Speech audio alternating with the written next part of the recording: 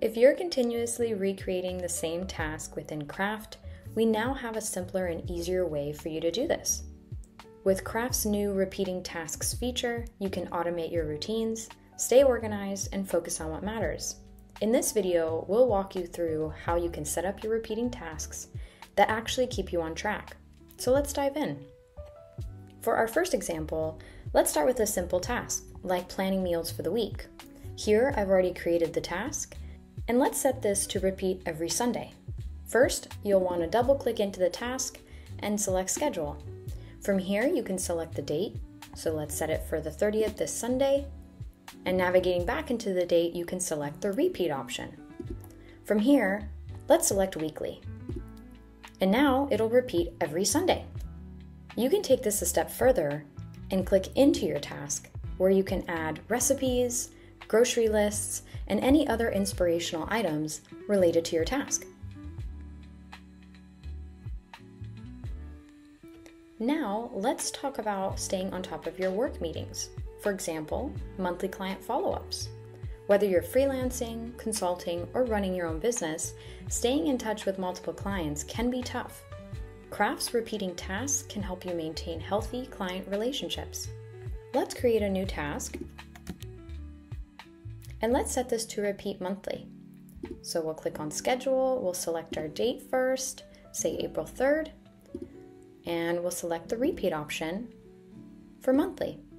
Now it'll repeat on the third day of every month. And as an additional tip, you can also set a reminder, say for next Thursday at 9 a.m., but you can also customize this reminder to a different time. Hit Create, and there's our monthly repeating task. You can also add extra details into the tasks, such as your contacts or notes related to the task for easy context. This way you won't have to remember everything manually.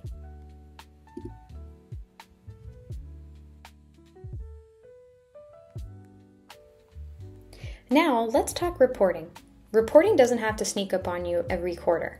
You can use repeating tasks to schedule reminders for quarterly reports or any project milestone.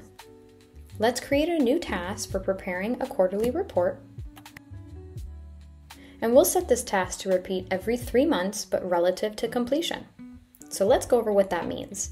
First, let's go into our schedule and select the Repeat option. From here, you can customize your repeat. And in the drop-down, let's select relative to completion. What this means is that when you complete the task, it will be repeated to the occurrence that you've set. So in this case, we want our task to repeat 3 months from the point that I've checked it off, rather than 3 months from a specific date. We'll select Confirm and hit Create. And here we go. Now we've set a repeating task relative to completion. Again, you can add links, templates, and notes into your task so that the future you is always ready to go.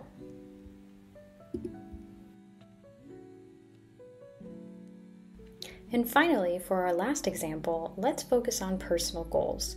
Say you go to the gym or attend a yoga class 3 times a week. Let's create a new task for some physical activity, and we'll set this to repeat 3 times a week, but non-consecutively on Monday, Wednesday, and Saturdays.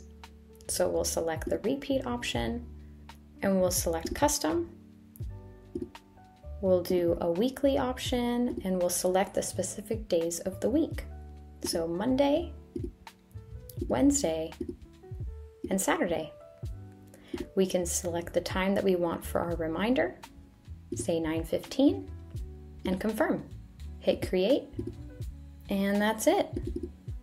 Now we've set up our physical activity to repeat on Monday, Wednesday, and Saturdays.